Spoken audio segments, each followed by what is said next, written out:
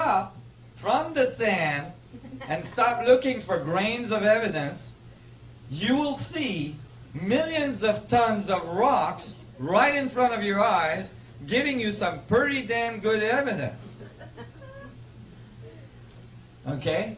The Grand Pyramid of Giza is made of 2,300,000 stones.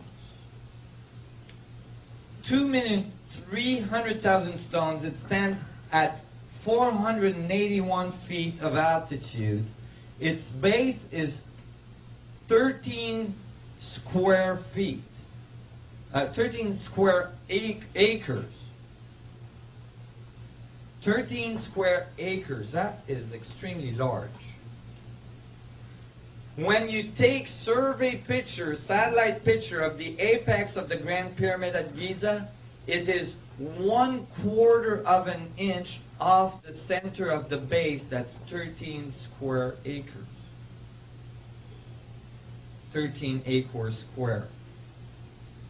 1/4 of an inch off center. That's after placing 2,300,000 stones that you have cut with copper tools.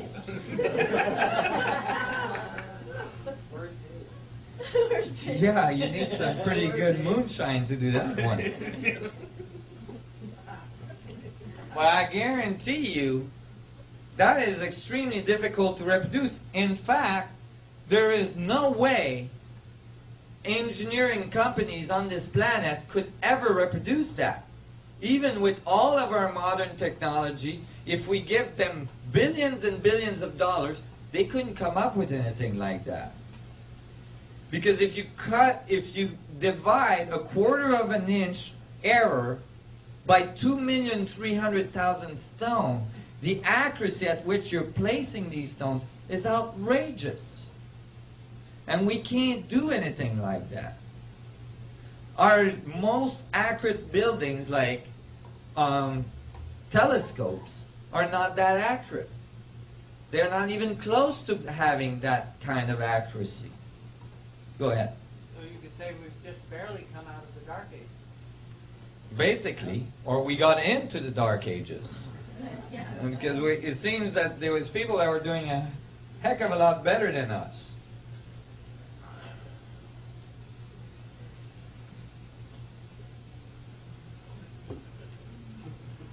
Sorry.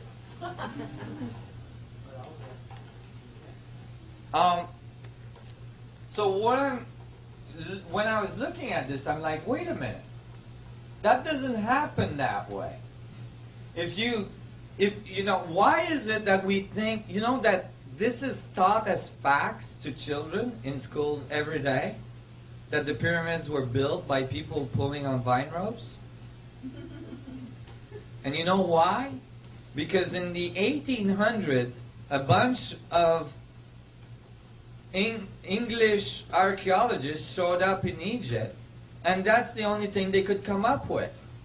And because they had PhDs and they were very respected archaeologists, since then, everybody is repeating the same thing.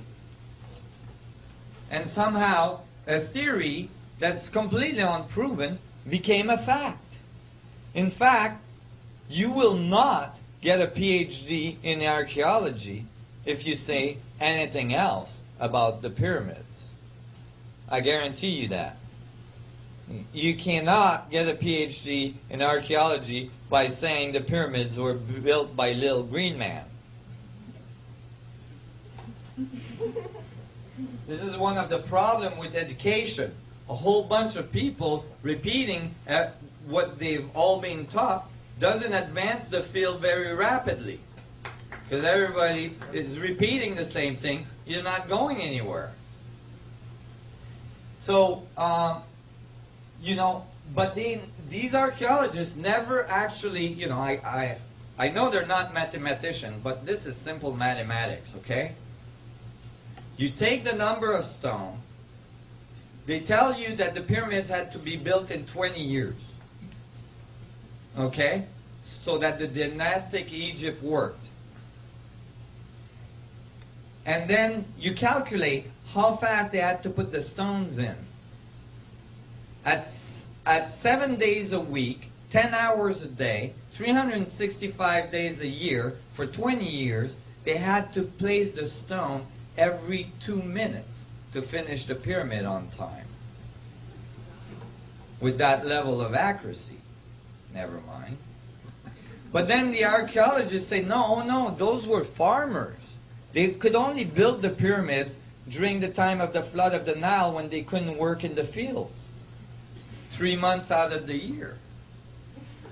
See, when they had that 3 months vacation, hey, let's all go and build a huge pyramid. So they went out there and built pyramids 3 months